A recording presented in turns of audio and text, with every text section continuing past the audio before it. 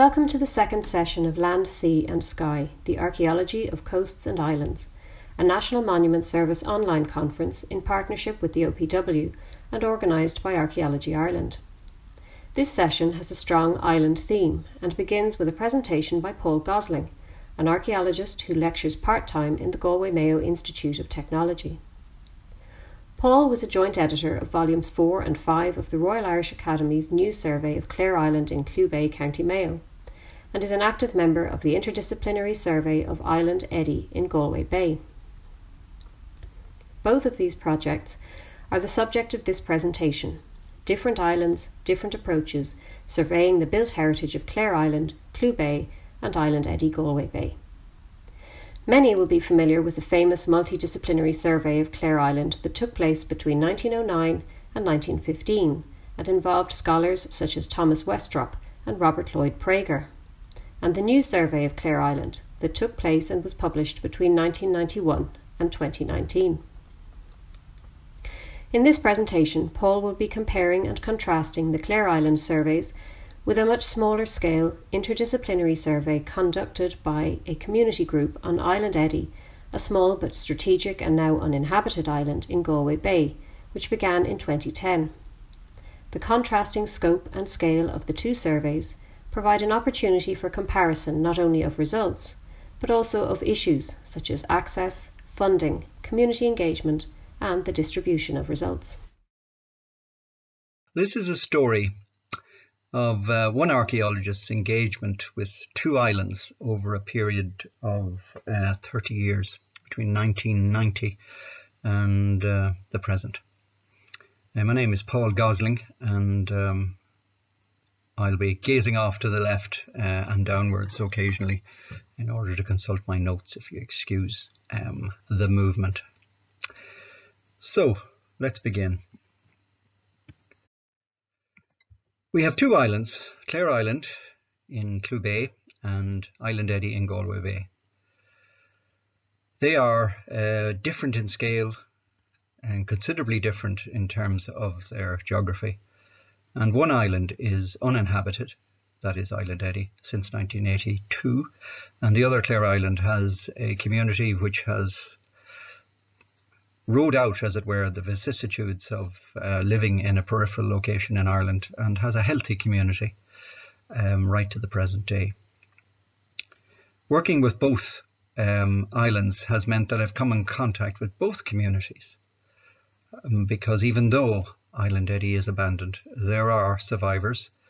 Two of the last inhabitants still live locally, and there are scores of grandnieces and nephews who remember fondly their times on these islands in their childhood. There are interesting stories about the islands in terms of their names, and as I've noted there on the screen, various people, including Artem Whalefowle and Charles Doherty, one a place names expert, the other historian, have made comments as to the potential origin of these names. And I'm not sure whether islands' names are universally ancient. I suspect not, but certainly some island names are, and perhaps island names once given perhaps persist longer than in other places. It's often felt that islands are, as it were, reservoirs of tradition. But in fact, their placement on the seacoasts, in this case the seacoast of the west of Ireland, means that they're open to influences and ideas, if not population movements, in a way which was not possible for more inland areas. So there's a dynamic in islands that is quite fascinating, and which is therefore perhaps surprising that their names have endured, if Whalefowle and Doherty are correct. There's also something to be said about the location of the islands in terms of their control of waterways. As I've stated, Clare Island sits at the mouth of Clew Bay and concluded all access into that bay, including the very, very lucrative fisheries that were located there, particularly in medieval times. Quoting from Con Manning, his work on Clare Island as published in the Royal Irish Academy, he mentions that a report by Sir Nicholas Malby, Governor of Connacht, who in 1580 noted that up to 50 English sailing boats come into Clew Bay to fish each year, paying a large tribute to the O'Malley because, quote, it was accounted one of the best fishing places in Ireland for salmon, herring and all kinds of fish. A parallel story for Island Eddy would focus on a French frigate who in 1691, when you consider it, what was happening in Ireland in 1691, the fact that a French frigate was making taking fathom measurements and producing a detailed nautical chart of Galway Bay is quite remarkable in itself. But one of the features of the reports which accompanied the maritime chart made by that French boat is the fact that they note that the ships coming into Galway Bay stand off at the small island, which would be Deer Island off Ballyvaughan, or the point, which would be Kilcolgan Point, to await pilots to bring them into the harbours of the eastern end of the bay. Fascinating to think that these islands had a role in what is called pilotage, the safe passage of boats to anchorages and then the return journey out to the open sea. So we can see, in a sense, by those particular examples, the dynamic quality of life. Topography, as I've mentioned, is a very, very big contrast between the two places. Clare Island, in terms of size, as you can see there, is 1,640 hectares as compared to just a mere 67 hectares of Island Eddy. But the Island Eddy acreage or hectarage is, it is, as we shall see, slightly deceptive because the spits and lagoons which fringe the island and the three drumlins which form its backbone, they give it a much bigger footprint than a simple reckoning of hectarage would allow for. This is a comparison of the two islands using the excellent Ordnance Survey of Ireland Discovery Series maps, surveyed or plotted at a scale of 1 to 50,000. This means that the grid lines that you can see on the map represent 1 kilometre, and you can get a sense here of the different scale, not only of the hectarage of the island, but just the, I suppose, the footprints of both places. And you can see now what I'm saying about the cobble spits which fringe Island Eddy. You can also see that Island Eddy is only about 3 kilometres in length, about east-west, as opposed to the 7 to 8 kilometres, which is the east-west distance for Clare Island. And you can also see, if you look closely at these maps, that there is the very fine peak of Knockmore topping out at 480 metres, and then Island Eddy, which tops out at only 8 metres above sea level. So two very, very different places in terms of their geography. Access to the islands today, and I would think historically as well, is laid out here. The interesting thing to note here is that both islands have multiple points of access. There will be a preferred point of access, which for Clare Island would be Runagh. I can remember once being taken by Peter Gill from Clare Island, failing to land at Runagh because of the high seas and having to divert to Clockmore, which meant, of course, that we had to double back and make from my point of view, and from his as well, a double length journey. And we landed at Clockmore, and I had to get a taxi back to collect my car at Runagh, which cost the princely sum of around £45 in 1991-1992. Island Eddy, in contrast, is quite close to the mainland. The traditions in many cases talk about people from there schooling or boarding in Ballynacorty, which of course is to the north of Ireland, would give access to Oranmore, where schools would be most conveniently sourced. But it's also interesting to think of the connections between the island and Killenarin, which are in many ways much stronger. For instance, there's no burial ground on Island Eddy, and traditionally people from there are buried in the very old graveyard at Drumacoo, which is just a short distance beyond Killenarin. The surveys of both islands that I've been involved in were of a very different order. And the Clare Island survey, sponsored by the Royal Irish Academy in Dublin, began in 1991. And you can see there the methodology that we used in order to conduct the surveys. And the surveys that I've been doing, and I suppose are still ongoing in Island Eddy, have been of a much more informal nature. The fact that there is a ferry service between Clare Island and Roonagh, as opposed to Island Eddy, where there's no ferry, means that informal is important here, because we're relying on people to bring us to the island, or using boats which are in possession of the survey participants. The second aspect of the surveys is the avoidance of archaeological excavation in the Island Eddy survey, whereas this was an integral part of the work which was done on Clare Island.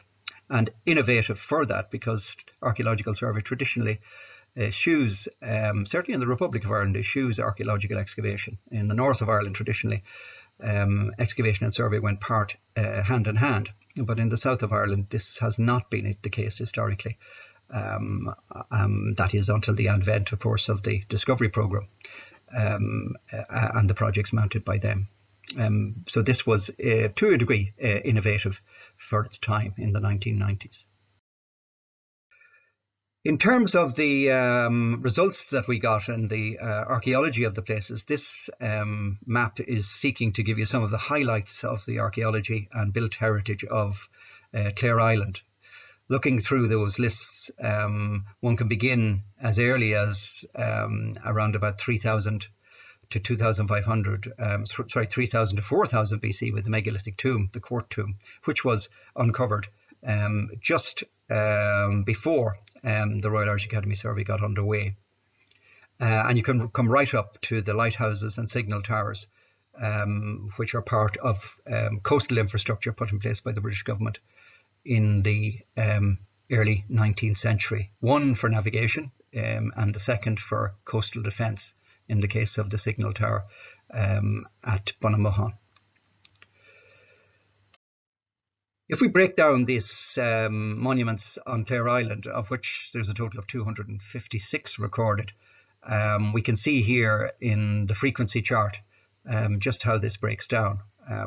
Houses and huts, which are a very amorphous group, because some of these could potentially only be 100 years old. Others certainly date back to the Bronze Age, perhaps even the Neolithic. We can see below that a very homogeneous group of monuments, Fulloch the Fia. None of these were recorded during the previous survey work on Clare Island, in large part because they weren't recognised as field monuments until the work of Professor O'Kelly in Cork in the 1950s. And you can break down this list and look at the various frequencies. The one thing we're going to look at in detail out of this is the castle. Only one castle on Clare Island and one castle on Island Eddy, but they are classic monuments of any archaeological survey, and therefore it might be worth just making some comparison between the two sites. If we look on Island Eddy, what I suppose strikes one immediately is the dearth of monuments. I've only highlighted 5 different locations here, but there are some very interesting and quite striking monuments on this island which are not to be found, or certainly not preserved, on Clare Island, and that includes firstly the Noss and secondly the seaweed markers. So if we look at these results in a tabulated form, as it were, 256 archaeological, historical and architectural entries published in the published catalogue, volume 5 of the new survey of Clare Island, published by the Royal Irish Academy in 2007. But then you must break this down and realise that there are certain things in that 256 entries that reduce the total, principally things like non-antiquities, monuments declared to be archaeological but in fact proving not to be. And then portable objects, which are generally not enumerated in archaeological survey, even though they should be. Island Eddy, I've given a total there for 14 historical, architectural, and I'm calling them items, trying to be more modest perhaps, well, more cautious maybe, since my time in Clare Island. And this includes 9 seaweed markers, and you'd work, well, what size is a seaweed marker? It's only about less than 50 centimeters height, and it's a block of stone with a number carved on it. So, you know, nothing to write home about there, one would think. But metrics, as we all know, in economic terms, and more recently listening to the stats to do with COVID-19, metrics show and hide a huge amount of material, and in many cases do not tell the full story. So if we take that classic monument type, the Irish castle, and look at the Clare Island example, you can see here the very finely preserved, as it appears, block of the castle, rectangular footprint, earliest record late 16th century, associated solely with the O'Malley family because of their dominance in Oul, that is the area around the north and the east ends of Clew Bay. And then its conversion into a police barracks in 1826, which of course mightn't have helped in terms of local fondness for the monument in the 19th century. That conversion completely stripped out the whole interior fittings of the medieval castle. So what you've got today is what looks like a quite impressively well-preserved tower, but when you look at the interior fittings, you realise that there's very little left of the original fabric or layout in the interior, which is unfortunate, but nevertheless still an impressive monument from the area. When you come to Island Eddy Castle, you get into a very humble situation where there's very little to see. A stump of masonry built into a field wall at the east end of the island, close to the landing point, which you can see there in the background left, just some of the landing point looking towards the mainland. We have an earlier record for this castle than that for Clare Island, and we have very interesting associations with particular families, the Skerritts being one of the principal mercantile families of Galway, who appear to have had possession of at least a part of Island Eddy in the 16th century. And when you consider that the O'Flahertys in South Connemara were taking tribute or rent out of Island Eddy in the later 16th century, you get the sense that this is an island which, like Clare Island, had considerable connections along and across the wide Bay of Galway. This castle collapsed, according to local tradition, sometime in the early 19th century, and we have some sense of it, its height, because of the preservation of fabric in surrounding ruined walls, but also because the tradition states that when it fell, the stones from it scattered right down to the sea, suggesting that it was a relatively tall structure. All of those stones were plundered and then built into walls and houses on the mainland. And again, that fascinated me, and I learned a lesson from this, that the most economic way to transport stone until the advent of the classic Irish lorry in the 1950s was by sea. So this was a much sought after source of stone for a number of generations, until we get to the present day, where you simply have this stump of masonry as the only remnant of the castle. But a lot of stories current in the area about where the stone from the castle went. Those two monuments, the castles on both islands, are very discrete monuments. They're the classic monument of archaeological survey. When you get to something like a field system, as annotated here, and this drawing features in the published volume, volume 5 of the Clare Island survey, you get into something of a completely different scale. You have an area at the west end of the island which is well over 500 metres across, and again almost close to a kilometre in the north-south axis. And what you see there is a whole palimpsest of archaeological features right up to the turf stands, which are highlighted in red. I'm afraid my face is obscuring the key to this diagram, but you can consult it in the volume. And then going back to the walls, which are serpentine, black in outline, and these predate the growth of turf on the island. And in that area, where monument number E94E163 was excavated by Paula King, she proved that these walls were pre-bog growth and dated probably to the centuries just before the birth of Christ in that instance. Excuse me, I'm skipping back and forth here. I'm going too fast, as it were. The situation on Island Eddy is different. We do not have a field system of that antiquity, but what we do have is these seaweed markers. I've mentioned that there are a total of 9 of them. 6 of them are in situ on the north shore of what is called the South Mallour. This name Mallour is quite fascinating because it actually is documenting a peculiar feature of the island, where the sand spits and cobble spits to the north and south of the island fill more slowly with the tide and ebb more slowly with the tide than the surrounding coastland, of course, which is open to the sea. And Mallour is a dialect word found in Connemara Irish, which has a variety of meanings, but here quite clearly the context indicates that it's the slow filling and slow emptying of these effectively lagoon-like embayments that has been documented.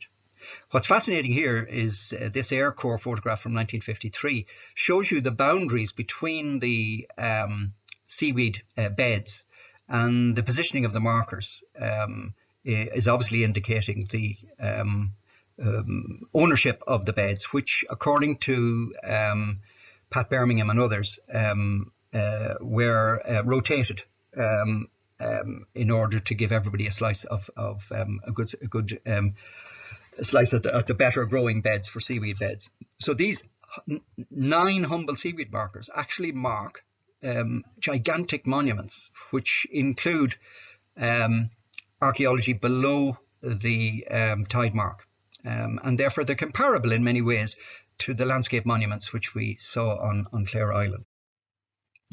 If we were to look at the broader view, I suppose, of the archaeology of an island like Island Eddy, and say, well, are there field systems, in inverted commas, on this thing? The word system is a bit of a misnomer, but it's the term that's used in archaeology. What we can see is that this image, which is caught from Google Earth image in 2012, and you can see, if I can bring the highlighter in, where this is. It's north of the village, north and west of the village being, again, beneath my crown, as it were, my head. And you can see on this image on the left-hand side a very clear outline of a tillage plot, very, very large, almost 200 meters on its longest axis. And what's fascinating about it is that it has a very clear edge to the north and west, and that edge coincides with a bay-like feature, which is shown on the 1841 maps, but which has subsequently filled so that it's now just a sandy, shallow landing spot. And quite clearly, the tillage plot is respecting that earlier bay, and therefore predates the infilling of it. So it's probably a pre-famine tillage plot. This then can be set against the field system on Clare Island, but the field system on Clare Island is early Iron Age in date. This is possibly late 18th century, certainly early 19th century in date, and one would say that one is of equal importance to the other. Both are documenting social history, but traditionally we don't record them in archaeological circles. We leave it to the historians and to the geographers to look at them. But there's a good argument to be made here that perhaps if we were visiting Clare Island, where there is ample evidence for tillage ridges, that these should be included in full-scale archaeological survey. They tend to fall between the two stools of folklife studies and archaeology, and in the case of the Clare Island survey, were not recorded in any detail. Another of the monuments of Island Eddy, which is absolutely remarkable, is these set of nosts. Nost is a Scandinavian word, meaning effectively in modern Norwegian, I think, a boathouse. But it has a variety of colloquial usages. In Scotland, the term noost is used, and in Ireland, until very recently, nobody uttered the word nost. The Archaeological Survey of Ireland, until 2010, had only 2 nosts. And I'm including Archaeological Survey in the north of Ireland and the south of Ireland. Only 2 nosts were recorded. The set of knots that we uncovered in, or identified in Island Eddy are well known to the locals. They're known as cloches. Cloche being another interesting dialect word meaning a cleft. I think it's sometimes applied to pits dug for potatoes, for clamping potatoes. You can see here the one of the sets. There are two sets of knots, and you can see that there are these indentations, linear indentations, cut into the cobble foreshore, where the boats of the island community could lie. And we can see something of those boats. 1953 Air Corps photograph, which if you look closely at it, you can actually see that of the 16 knots that are there, two sets, 1, 2, 3, 4, 5, 6, 7 of them have boats in place on this photograph. And that these boats can be tied in terms of their quantity, also tied in terms of their placement to particular houses. Houses possessed knots.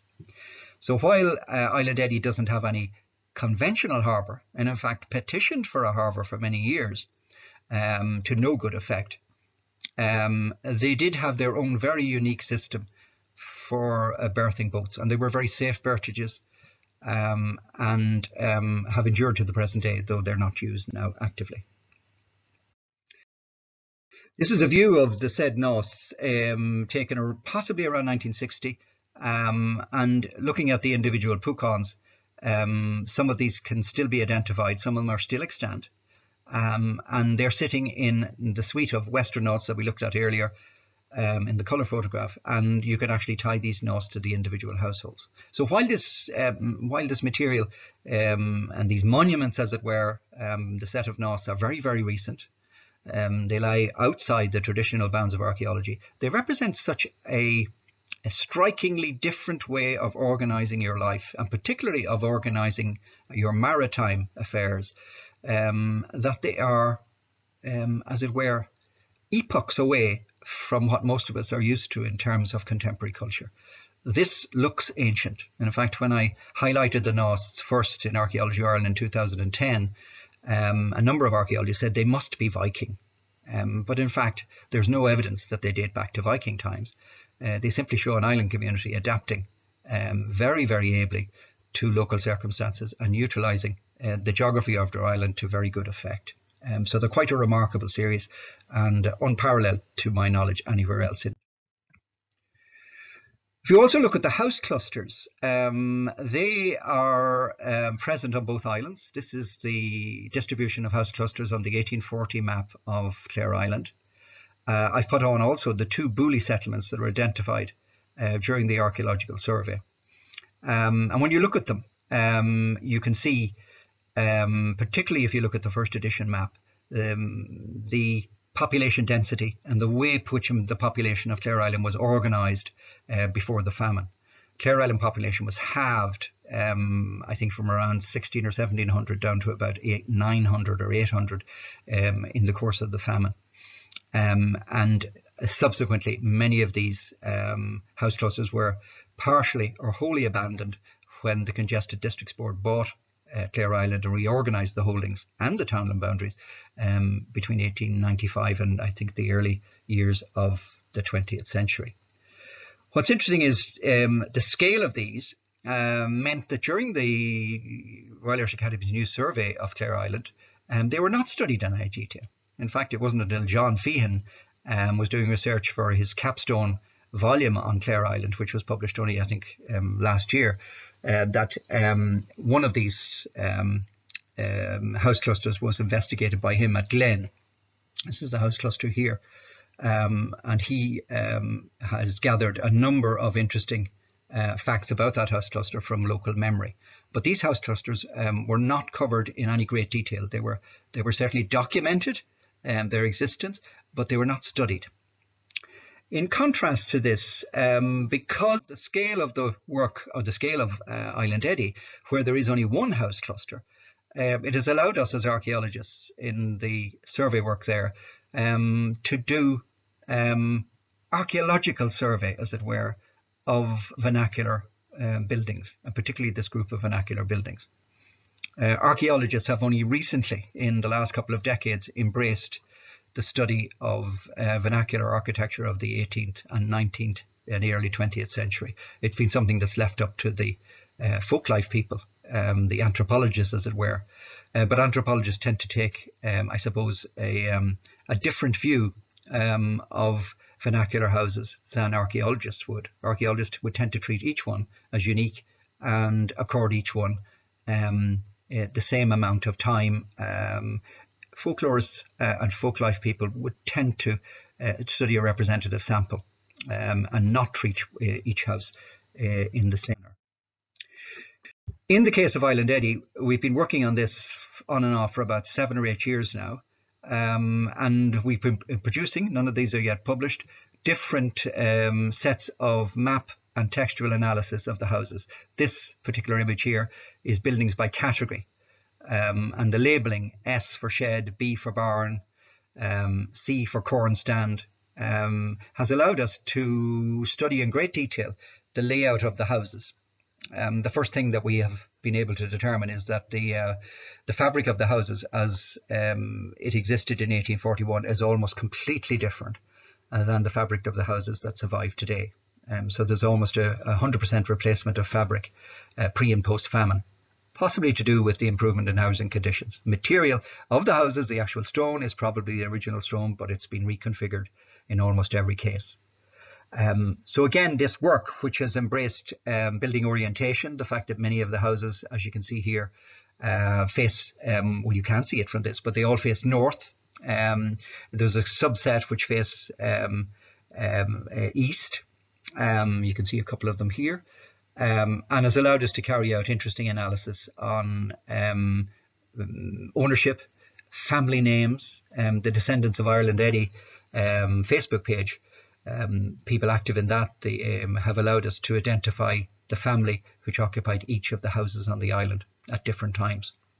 So this is all data that's been compiled in conjunction with local community research, and is going to produce a very, very interesting and detailed picture of the houses when we get around to publishing it.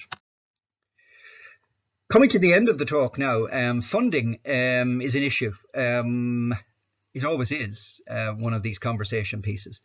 What's interesting about the two surveys in terms of comparison and contrast is the fact that we had a generous amount of money as opposed to no money. And there are implications behind that. Implications to do with deadlines, to do with bureaucracy. It's not so long ago, I think I remember Liz Fitzpatrick in her role as editor of the Royal Irish Academy proceedings talking about the fact that most of her work life at that time, this is about 7 or 8 years ago, she said was reporting on what I'm supposed to be researching rather than concentrating on the research. So bureaucracy and accounting accompany funding, and there is a certain freedom accorded to one when one works privately, in this case not privately but in a community setting. It gives you that freedom, but it also means that you must put your own money where your interest lies. We pride ourselves in the survey we've been doing for Island Eddy on community engagement. And one of the things that I certainly have learned, and it was a steep learning curve, is that the absence of any formal engagement with the island community by the Clare Island survey produced quite a few rumbling problems with the community. The community on Clare Island had traditionally called the first surveyors, led by Robert Lord Prager in 1911 to 1915, they were known as Pragers. And that name, whatever its implications originally, by the time it came to 1991-92, there was an edge to the label. Being called a Prager was not necessarily praise, if you get my meaning. So I lament the fact that no formal community engagement was involved in the original Royal Irish Academy survey. And what I mean by that is fully getting the community on board. So they're part of the survey. They're not bystanders. And it's that element of being a bystander when a stranger is coming in and photographing and walking your land that I'm getting at. That's what community engagement is about. So in the case of Island Eddy, the fact that we all live locally albeit that every one of us, almost every one of us involved, and there are about 6, are blow-ins. The fact that we have interviewed surviving islanders and consulted with landowners on the island whenever possible about what we're finding and about local history and place names, etc. This has given us a deeper insight, I think, albeit on a smaller scale, so therefore it's easier to do this, but it gives us a much deeper insight into the island history. And one of the great highlights of that work has been taking lectures to local public houses. Not something we can do at the moment and maybe never do again, but it was certainly would be one of the highlights of packing out public houses in various spots around Galway Bay on a Monday or Tuesday night to deliver reflections and lectures and discussions on the work they're doing. Publications by necessity are linked to funding. So the series of 11 volumes being produced by the Royal Irish Academy are absolutely magnificent. The 9th or 10th volume in the series, rather, is on birds, is being launched, I think, this month. Check out the Royal Irish Academy website as highlighted there, and you'll get the details on it. In Island Eddy, what we've done is we've created a Wikipedia page on the island. I'm one of the chief moderators of that, and we published what we call occasional papers, wherever the whim takes us, local, national journals. We've also been cognizant of the fact that some people's research is not fully within, or doesn't fit neatly within the confines of academia. In other words, if, as in the case of Brina Rourke, one of my colleagues in GMIT in Galway, now retired, did research and wrote a song about the island. Is that research? In our book, it is. And therefore, that features in our publication list. So we have tried to use social media. We've avoided Twitter. We've avoided WhatsApp.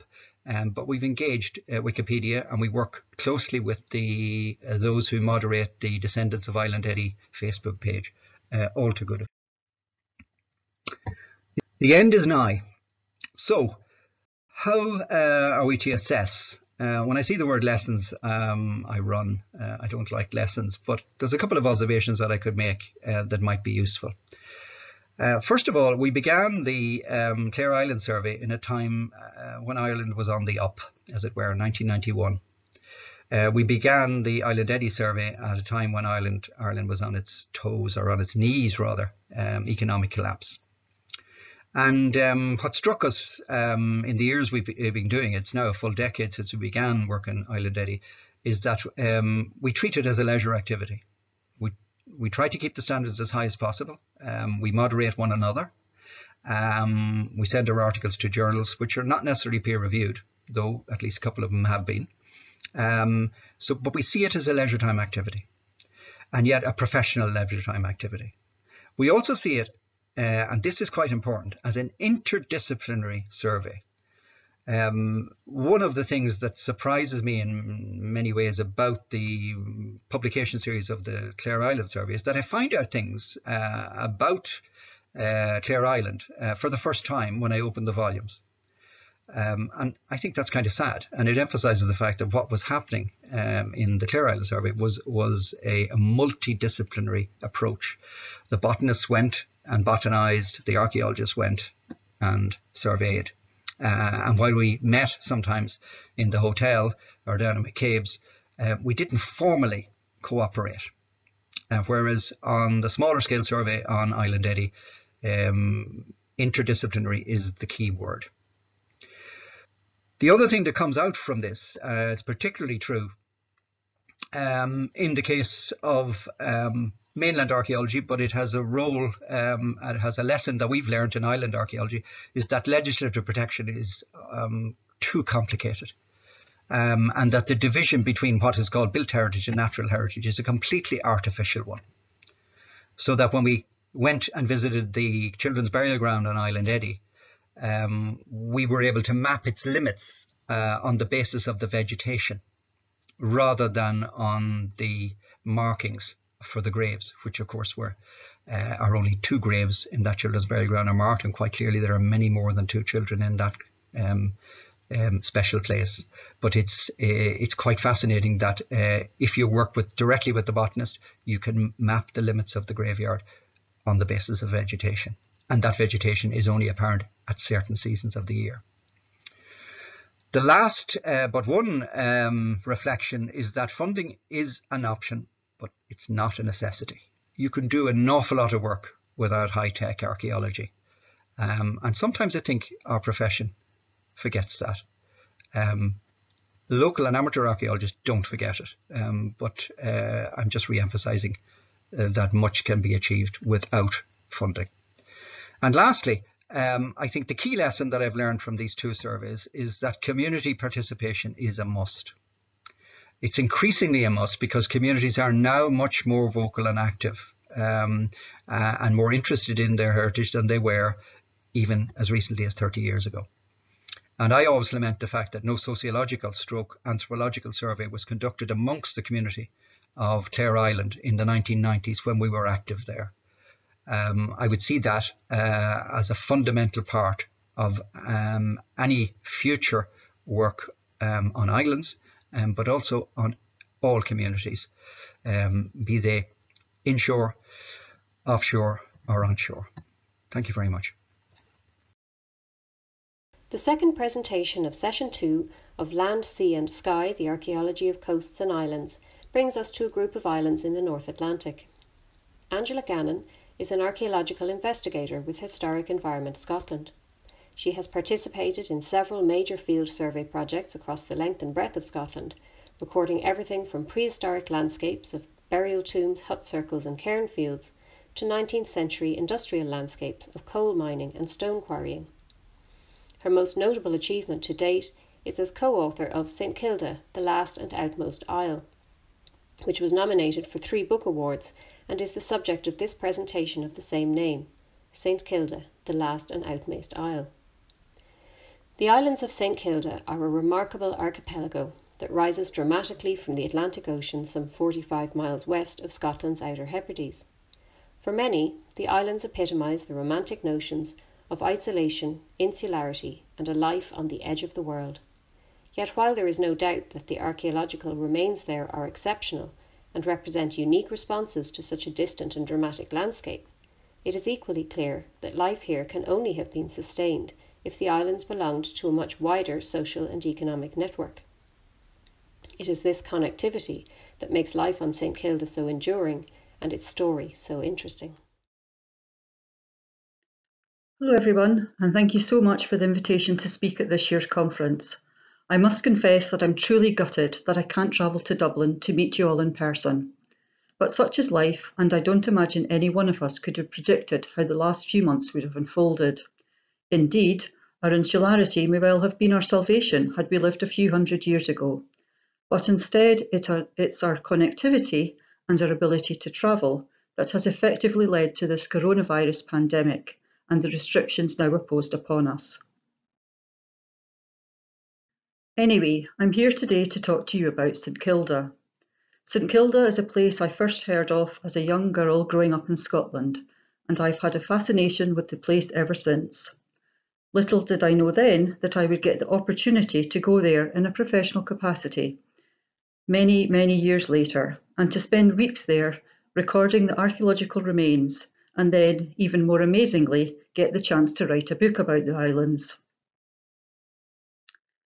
But first of all, where is St Kilda? St Kilda is a tiny group of islands cast adrift in the Atlantic Ocean, some 100 miles from the west coast of mainland Scotland. The archipelago comprises 4 islands, Hurta, Doon, Soey and Borrery, and 3 stacks, Levenish, which guards the approach to Village Bay on Hurta, and Stack Lee and Stackenarman, both to the west of Borrery. While the whole archipelago has been intensively exploited at one time or another, the focus of settlement always appears to have been in Village Bay on Hurta. St Kilda is renowned for its dramatic landscape and its extensive seabird colonies, and its most recent history is one of recognition and protection. St Kilda is a World Heritage Site, and in this it occupies a unique position in the UK, insofar as it is the UK's only dual World Heritage Site, and indeed only one of 39 across the globe. It holds this on account of its natural and cultural heritage, and while it is the cultural heritage designation that led to our mapping survey and my fieldwork on the islands, in terms of its natural heritage, the islands boast some of the highest sea cliffs in Europe, the largest colony of seabirds in Northern Europe, its own subspecies of wren and woodmouse, and they also support two unique breeds of sheep, both rare survivals of primitive types, and one of which dates back to prehistory. And it's against this dramatic natural backdrop that we can set the island's human history, which for many ended with the evacuation of the last 36 inhabitants on the 29th of August in 1930. This is a view perpetuated until quite recently in such publications as Charles Maclean's Island on the Edge of the World, which laments the loss of a way of life and the desertion of a landscape. However, contrary to popular belief, the last islanders actually petitioned the UK government to assist them to leave and to help them find new homes on the Scottish mainland. They were not forcibly evicted from their homes. This was no Highland clearance, but rather they wanted to go. So poignant though this moment may be, it is just one part of the remarkable story of St Kilda, a story which we'll soon see stretches back into prehistory and still continues today. But far from being the last human presence on Hirta, in 1957, the 5th Marquess of Bute bequeathed the archipelago to the National Trust for Scotland, and almost simultaneously, the Ministry of Defence established a radar tracking station in Village Bay on Hirta, the main island of the group. The flat-roofed, forest green blocks of these 20th century defence installations are the first features encountered by people arriving in Village Bay today, and incongruous though they might be, they are nevertheless part of the island's continuing human story. They are still part of a missile testing range operating from Benbecula in the Outer Hebrides, and while staff numbers to service the range have dropped significantly over the years, a complement of around 10 still reside on the island, albeit on a temporary and rotational basis. Their continuing presence effectively made our own survey there logistically possible. Our archaeological survey was carried out over 3 years between 2007 and 2009, following the extended designation of St Kilda as a World Heritage Site to include its cultural landscape. The survey was undertaken in partnership with colleagues from the National Trust for Scotland, and our remit on this occasion was to provide a detailed historic environment record of the islands and fully integrated within a geographic information system. And here you see the DREAMS team in action in 2008. My colleague Ian Parker mapping the cleat, Jill Harden of the National Trust conducting the record photography, and myself writing the site notes. The data captured during the survey provided a management tool for the National Trust and allows for the monitoring of this cultural resource. I should perhaps mention here that we'll look at cleats much later on, but they are essentially multi-purpose dry stone storehouses, or basically stone sheds, and they're unique to St Kilda. They were used for drying and storage of seabirds, eggs, peats and crops. For us embarking on the survey, it did seem quite remarkable that there was not an accurate map of the features at the beginning of the 21st century. In reality, Hirta was the last inhabited island to be mapped and published by the Ordnance Survey, having been omitted from the coverage of Harris and North Uist some 50 years earlier. For St Kilda, the first Ordnance Survey map appeared in 1928 and was based on mapping work undertaken the previous year by one of its retired officers, John Matheson. And this always strikes me as sadly ironic, as this was only 3 years before the islanders left for their new homes on the Scottish mainland. So while St Kilda's isolated position had attracted countless generations of seafarers, their very remoteness had done little to inspire mapmakers. In every respect, St Kilda captures the romantic notion of remoteness and isolation, of people surviving against the odds in an extreme environment, and of living life on the edge of the world. This was a place where people played out their lives within closely defined physical boundaries, free from external influences and in control of their own destinies. As such, the sea is not so much a vast expanse of nothingness, but a barrier and a cause of insularity. But is this not a modern misconception? My choice of title for this presentation, and indeed the book we published almost 5 years ago now, St Kilda, the Last and Outmost Isle, only reinforces St Kilda's distant location. This was a phrase first penned in 1527 by Hector Boyce, first principal of King's College in Aberdeen, in his History of the Scottish People. Here he describes a strange and remote island populated with prehistoric sheep, girt by steep cliffs, and that could only be reached by a treacherous journey across open water. But more importantly, what he did in writing these words was to bring this remarkable archipelago to the attention of a wider audience, and in doing so he sparked a fascination that continues to the present day. Indeed, so powerful is this fascination that over 700 books, articles and accounts have now been written about St Kilda.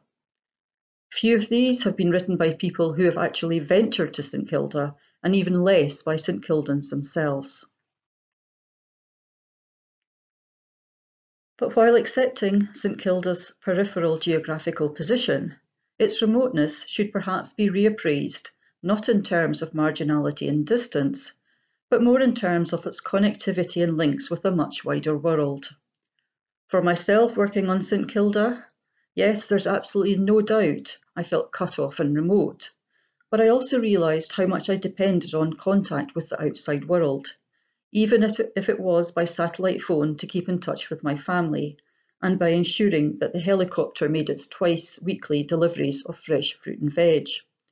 Today, technology allows us to do things differently, but the same need for social and economic interaction is just as relevant now as it has been in the past. Ever since Neolithic times, the sea was not simply a backdrop, but an active medium, conveying plants, animals, and a material culture, as well as an understanding of technologies and architecture. Perhaps it's time to rethink our narratives and focus not so much on St Kilda looking in, but on St Kilda looking out. And this image very neatly encapsulates this notion, standing on the slopes overlooking Village Bay and looking out across the sea and beyond. Before the luxury of travelling by helicopter to St Kilda, reaching there must always involve travel by boat and across open water. And this is as true today as it has been throughout history and prehistory. On a clear day, the cloud-capped silhouettes of Hurta and Borrery can be seen interrupting the Atlantic horizon some 45 miles west of North Uist, one of the islands of the Outer Hebrides. Working on North Uist several years ago, and witnessing this for myself, made me appreciate these visible connections between the islands, and this intervisibility must surely have inspired the earliest visitors to St Kilda. This was, without a doubt, where the land, sea and sky met.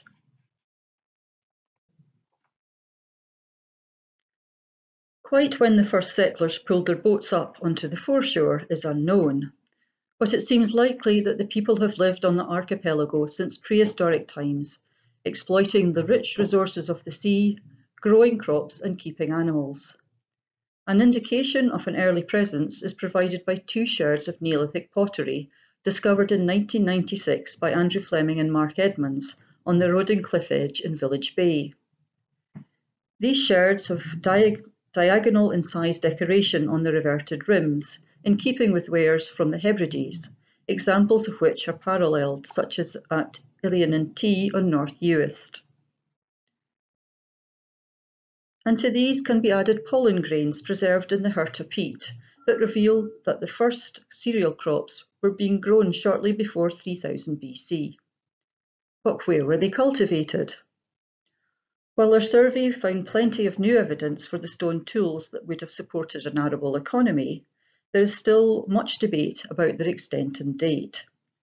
Fragments of stone tools are incorporated into the consumption dikes and heaps of field clearance from the croftlands around Village Bay, and just as many, if not more, of these stone tools have been found recycled into the walls of later buildings, especially the cleats.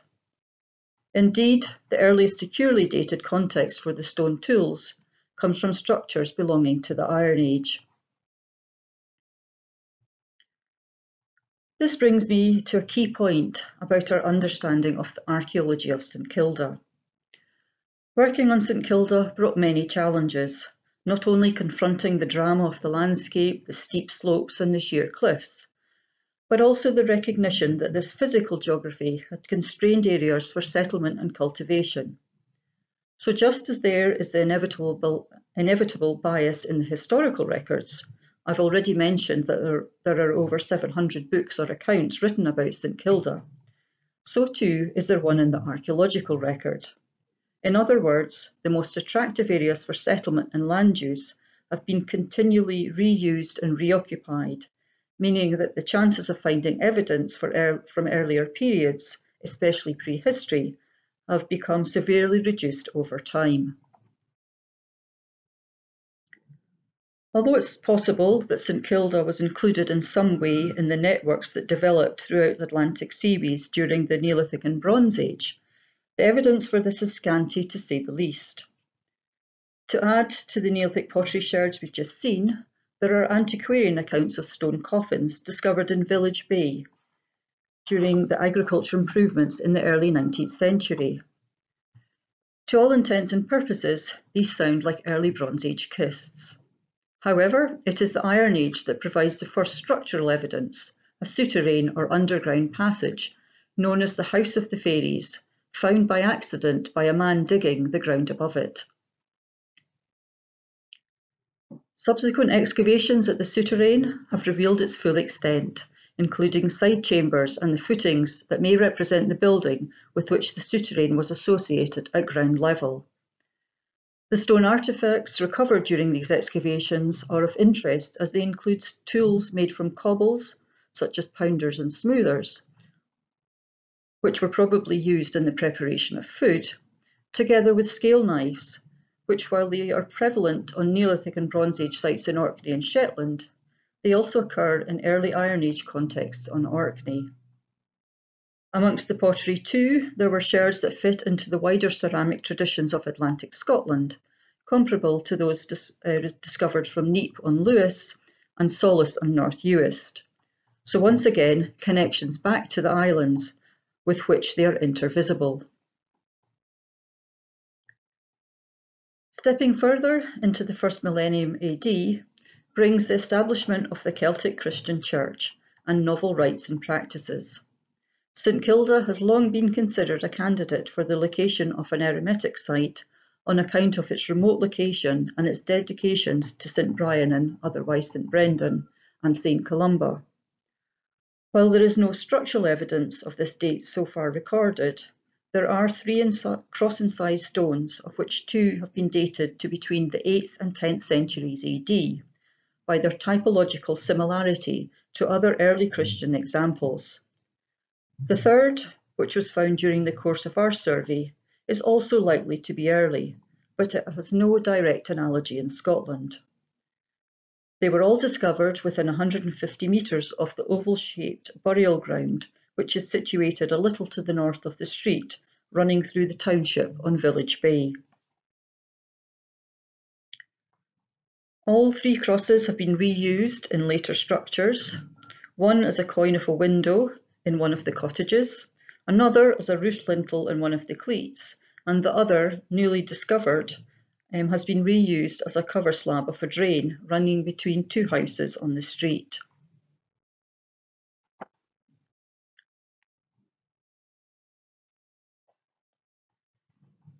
The Anglo-Saxon Chronicle provides a vivid record of the first Norse arrival in Britain in AD 787, and we know that St Columba's monastery on Iona was pillaged 3 times in AD 795, 802 and 806.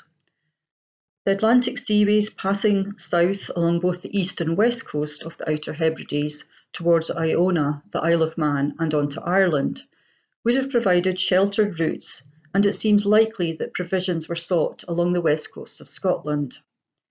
We know next to nothing about how violent and frequent these initial incursions may have been, but in time this period of raiding gave way to colonisation and the establishment of farming communities.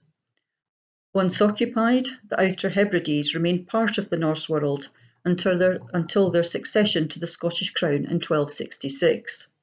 However, and not unlike the Outer Hebrides, the most widespread evidence for Norse activity on St Kilda is represented not by archaeological remains but by place names and a few stray artefacts, this brooch presumably from a Viking woman's grave amongst them. Within Village Bay, there are a number of corbelled and cellular buildings that predate both the establishment of the pre-improvement township and the crofts of the late 19th century. These we believe to be medieval in date, so pre-1600, and they bear close comparison in terms of their size with structures excavated elsewhere, in particular those found on Lewis, which also have corbelled side chambers generally contained within the thickness of the walls. This is Callum Moore's house, which is described as an old cellar in 1875 and incorporates at least one ruinous side cell. While those that can be identified in Village Bay may have been modified and adapted over the years, the cellular buildings in Glenmore, the north-facing bay on Hirta, appear relatively unaltered. The best preserved of these is that known as the Amazon's House, and there have been sustained attempts to push the structure back in time, with some drawing on affinities with Iron Age wheelhouses. Much more likely, and certainly the interpretation favoured by ourselves, is that this is just one of the many structures in Glenmore built and used as shieling huts. Shieling, or transhumance, is a practice universal in the Outer Hebrides at this time, and on St Kilda it is well attested both by the place name Airy Moor, meaning big shieling, and implicit in the description in the late 17th century when islanders were said to stay in Glenmore all summer. Until now, I've only been describing the archaeological remains on Hirta, the main island of the archipelago. Our survey team also made it onto Borroway, the most remote island of the group, which has long been regarded as a satellite of Hirta, a view maintained until the early 20th century, when the St Kildans would visit during the summer months, seafowling and plucking sheep wool, staying in the bothies and storing their catch in the cleats. For my colleagues, making the trip to Borroway brought home just how much the St Kildans were at the mercy of the wind and waves. And for those of us left behind on Hirta, it highlighted the emotional angst faced by the women, watching and waiting to see whether their husbands and sons, and in this case their male colleagues, made it back home safely. Borroway too generated some excitement with the discovery of 3 settlement mounds, one of which is shown here, underlies a cleat and incorporates a dry stone cell with a seemingly intact corbelled roof. This is strongly reminiscent of the so-called Amazon's House on Hirta, for which a late medieval date has been mooted.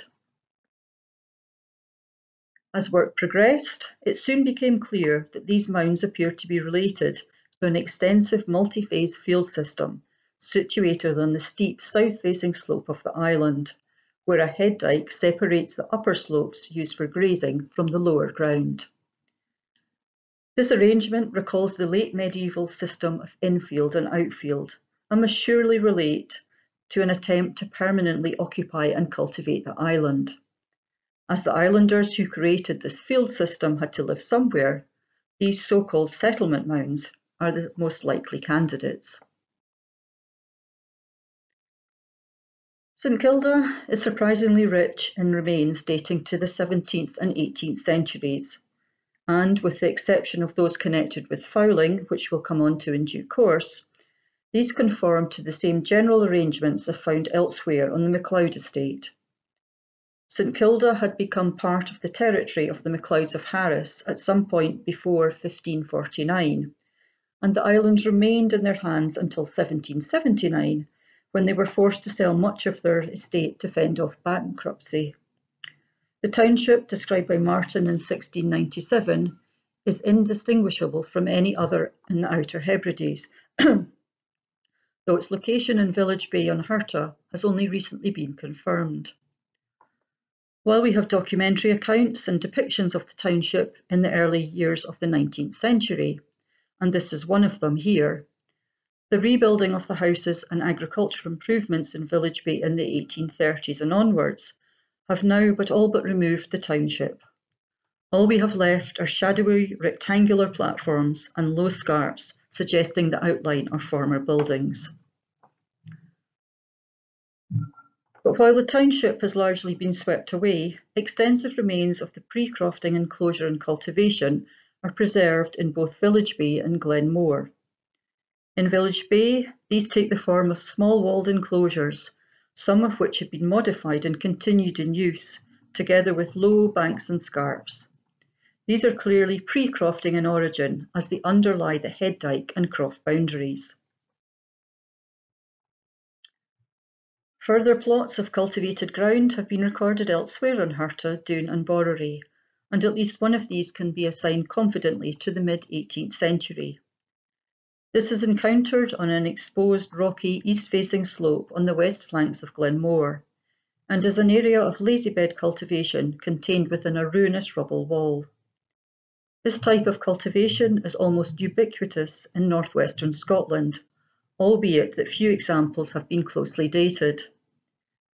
It seems likely that this corresponds to Macaulay's account of an attempt of cultivation on the northwest of the island a few years before 1758, at the behest of the tacksman, a MacLeod of Pabby.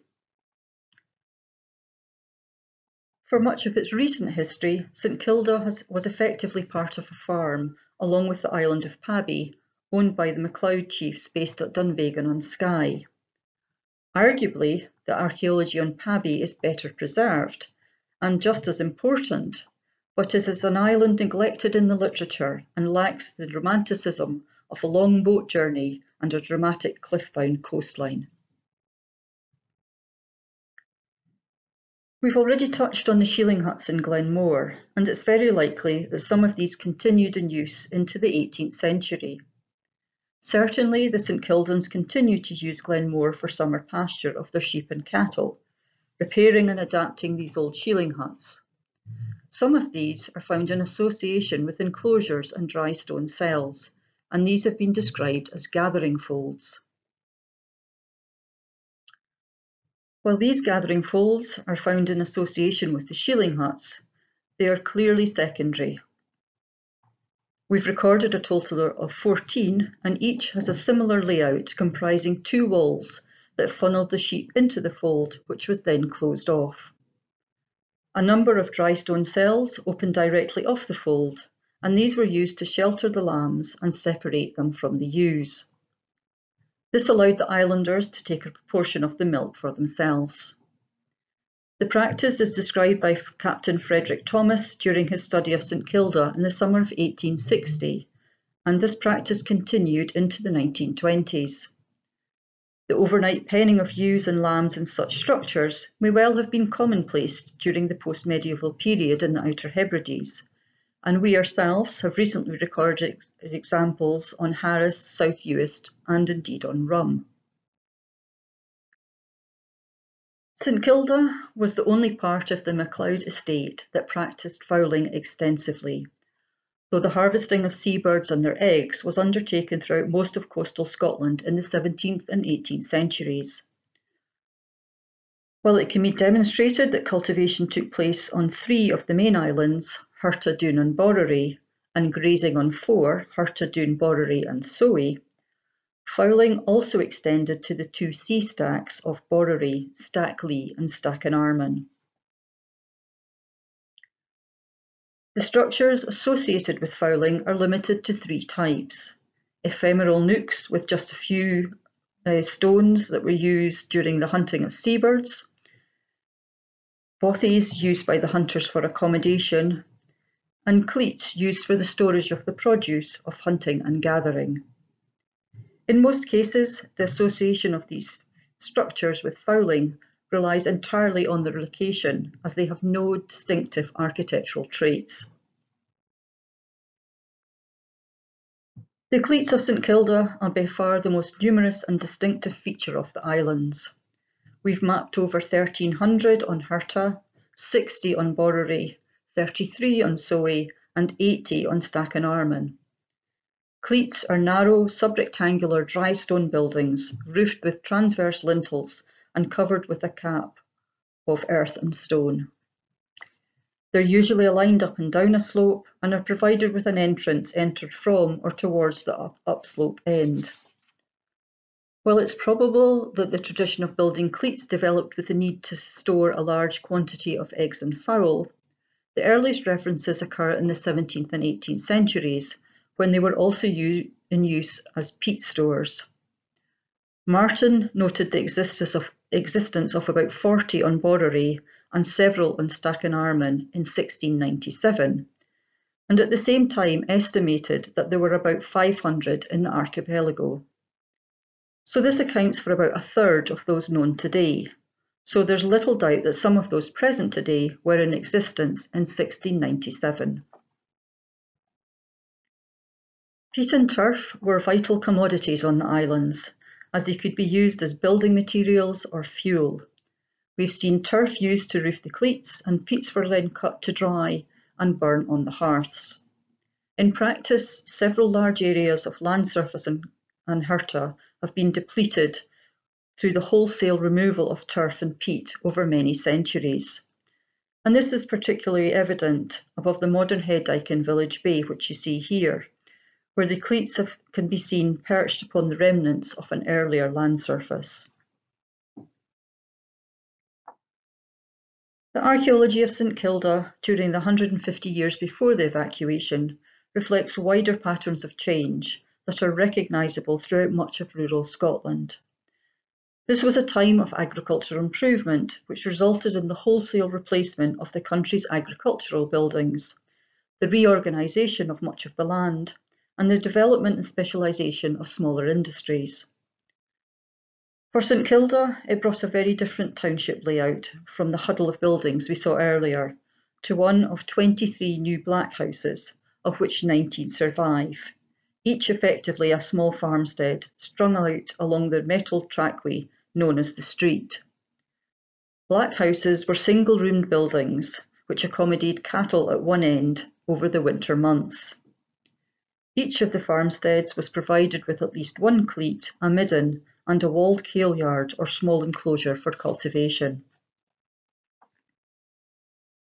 At the same time, there was a redistribution of the agricultural land and a move from the fields and enclosures allotted every few years and cultivated by the whole community to one where each family had their own specific croft.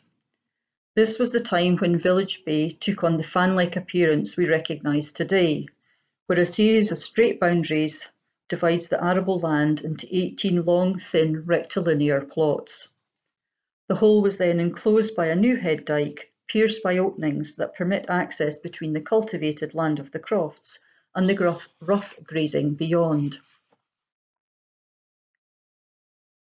A new suite of 16 cottages was constructed following the destruction wrought by a hurricane over the 27th and 28th of September in 1860. These were of a standard Hebridean design with an entrance lobby, a closet behind the two main rooms. For the most part, the sites of these cottages were chosen to fit between existing buildings and enclosures. However, some necessitated the removal of black houses or cleats. This new arrangement has each cottage set along the slope facing towards the sea, an arrangement that amplified the availability of light into the interiors. These were the homes of the last St Kildans, and the 6 that have been restored, they're the ones that you can see here with the black bitumen roofs. These provided accommodation for us during our survey, as well as the many work parties that now attend to ongoing conservation work. So that is not so much a canter as a gallop through the corpus of archaeological structures on St Kilda. As I hope you've realised, the St Kildans cultivated the ground, tended their stock and harvested seabirds, just as other remote communities across the western and northern Isles of Scotland. So in many ways, they are more similar than they are different. If St Kilda has a story to tell, it is one of endurance and perseverance, and that much became obvious to us during the course of our survey. And indeed, the harvesting of young gannets, or guga, is still carried out to this day on the remote island of Suliskeer by the men of Ness from northwest Lewis. Arguably, St Kilda's remote location and the exploitation of the immense seabird colonies that nested around the islands in stacks ensured that St Kilda remained populated much longer than many of the Hebridean islands closer to the Scottish mainland, where the tenants there were removed during the late 19th and early 20th centuries and the islands given over to sheep. Situating St Kilda within a broader geographical framework allows us to draw upon similarities where they exist. However, there is no doubt that the archaeological remains of St Kilda are indeed exceptional, and in the case of the many hundreds of cleats, they represent a very unique response to a very remarkable landscape. The fouling economy and the features associated with it have been part and parcel of St Kilda's daily lives from at least the 16th century. They are testament to the resilience and character of a people who made a living on the most dangerous and difficult group of islands. So surely it is time to reconsider St Kilda and its geographical position, not as isolated and remote, but as part of a much wider world. And in this respect, St Kilda's isolation is a description and not an explanation. Thanks very much.